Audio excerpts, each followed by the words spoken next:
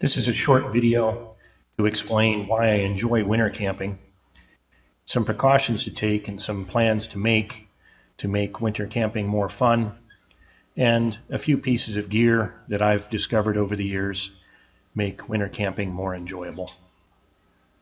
I took this photo while walking in the Upper Peninsula of Michigan, just on a gravel road out in the woods. To me, all I could think about was that Robert Frost poem. But it's just an example of the kind of peace and beauty that's out there should you choose to go winter camping. I'll start with one of the more obvious problems. What do you do when winter camping to keep your water from freezing? Now, a backpacker knows you can just take a water bottle and bury it in some snow if there is some snow, and that provides excellent insulation.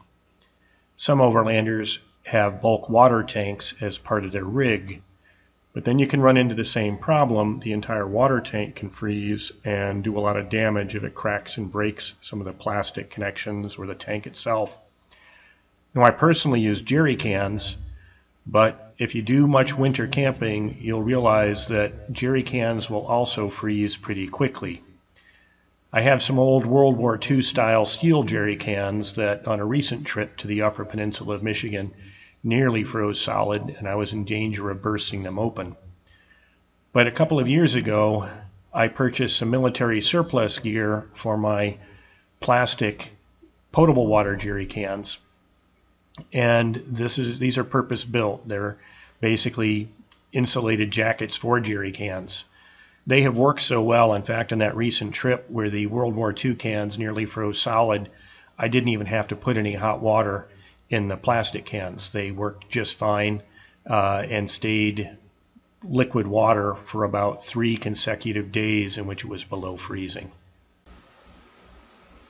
And in this video clip, you can see where I had to put the steel jerry cans close to the campfire to try to thaw out the ice that had formed, and then walked over with the iPhone and got some video of the scepter cans inside those insulated jackets still sitting in the steel trailer, and there was virtually no ice in either of the plastic scepter jerry cans.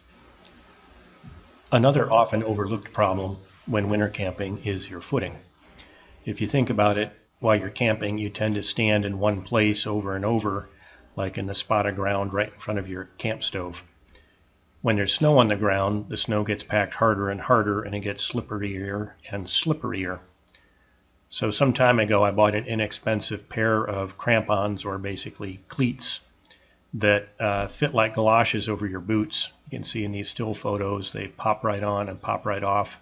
These are a tremendous little bit of gear for making winter camping a great deal more fun. It's a lot more fun to winter camp when you can remain vertical without too much effort. Now, one other obvious bit of gear you probably want to think about is heating the tent. Now, there are a lot of options. Some people use 12-volt sleeping bags. Other people will use forced air heaters. There are some diesel heaters, propane heaters. In my case, I do a pretty popular option. It's a Mr. Heater portable heater buddy. Now, I'm not going to get into the whole controversy of do you keep it in your tent? Do you keep it in your tent overnight? In my case, there are two concerns I have with heating the tent. One is keeping the heater high enough that I don't worry about getting my bedding into the ceramic hot block of the buddy heater. The other is carbon monoxide. Even though the heater buddy has built-in protection, I'd recommend no matter what type of tent heater you use, other than maybe an electric blanket, definitely have a carbon monoxide detector inside the tent, just as one more layer of precaution. The YouTubers Playing with Sticks have a really great video, and I think they attributed it to someone else's video. In this clip, you see the next generation of my tent heating strategy. It's a fan that runs off the thermoelectric effect, and effectively it protects the top of my tent from getting too hot while running the heater buddy. So we'll see how that works on my next winter campout. One other thing to remember in terms of contingencies is bedding. So when my children were very young, I had them up in the Rocky Mountains along with a few of their cousins and had grossly underestimated how cold it would get overnight. I always, since then, bring a lot of lightweight extra blankets like polyester fleeces. So you can see in the brief video clip where I have a bunch of bedding on top of the rooftop tent. So I always pack a lot of extra bedding just in case it gets colder than I was expecting. Now in this next clip I narrate a bit about my propane setup and some surprises I had on that trip. That's why it's always important to have contingencies. So I run a 20-pound propane cylinder off a splitter, but I also carry 1-pound cylinders in case there's a problem. On that particular trip, it turned out my 20-pound cylinder was just about empty, so it was useless to me. I also learned that in camping like this, sometimes propane lines can freeze. So it's really helpful to have those 1-pound cylinders where I can warm them up and use them as needed. In terms of this particular trip, it's been enjoyable. Forecast was completely wrong, but still enjoyable. I used a 20-pound propane cylinder. Turned out the one I brought, even though I was sure it had propane in it, was almost completely empty. And one of my 2 backup cylinders that was brand new had almost no propane in it. Fortunately, the other one did. I was able to fire up my buddy heater with that one. Otherwise, it would have been a lot less fun getting in and out of the sleeping bag. So just a few aspects of cold weather camping that you may or may not find helpful. Another thing you'll find is when there's snow on the ground, and there will be again tomorrow, it is a lot harder to stay warm.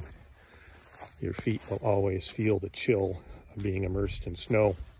Another thing I didn't bring on this trip are crampons. I didn't think I would need my ice cleats. Probably don't, but I did when I went and bought the propane. The parking lot at the small grocery store was an absolute sheet of ice. One other top tip I received from a friend about managing propane is, regardless of your regulator setup, etc., he said open the tank valve slowly and open the regulator slowly. That can make the difference of that sudden rush of propane that can cause the lines to freeze more quickly. Another thing to remember is never ever trust the weather forecast. This is a little clip looking out my windshield on a recent trip to the Upper Peninsula of Michigan, in which the forecast was for it to be above freezing and dry the whole time we were up there. Needless to say, once you get some slush and wet snow out on the road surfaces, your whole approach has to be different. That's why I say in winter camping, always assume that bad weather is a possibility and make sure you've got the proper gear with you. It's good to remember that a change in the weather is not always bad. In this particular trip, it was actually kind of fun to go out and do some wheeling in the wet snow. You'll also notice in this clip different driving techniques, right? So I was obviously out of practice. I rode my brakes down that steep slope. Again, it was no risk. I knew where it was down toward the bottom, but you should really use the low gearing to slow you down. Now, as I come around to the right, notice how the driver rear tire jumps. Another thing to remember, on snowy ground, you don't always see what's underneath you. So fortunately, even though I hit that stump pretty squarely, it didn't do any damage. One last top tip. It's always a good idea to fire up the car first thing in the morning, even if you don't intend to drive that day, just to give yourself the peace of mind that your battery's not flat and your engine's going to run fine. Hopefully this video excites your imagination a little bit of some of the possibilities of getting out there and winter camping. Remember, no crowds, no bugs flying into your tent, and the beautiful, amazing silence of a snow-blanketed forest are some of the treats that await you if you're willing to take the little bit of extra time and take the few extra precautions to be prepared and to enjoy winter camping.